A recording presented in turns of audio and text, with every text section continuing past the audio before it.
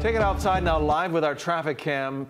Consistent rain at Nimitz and Kalihi on Oahu in many areas across the state. This is just a preview of a much bigger rain event on the way. Our team is declaring Thursday a first alert weather day for the island of Hawaii. That means this looks like a significant event. Chief Meteorologist Jennifer Robbins shows us why. Jen?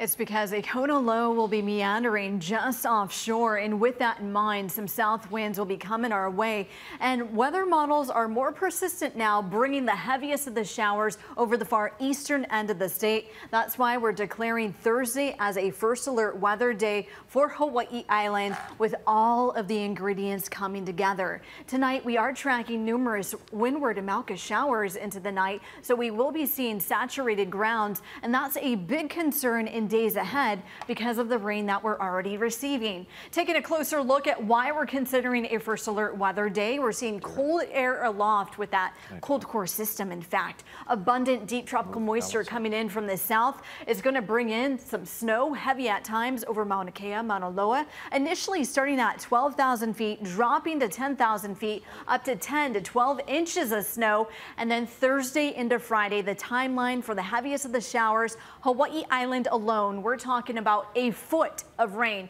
potentially coming our way. So keep it tuned here. A lot of elements are coming together. Again, Thursday, a first alert weather day. Thank you so much, Jen. Senate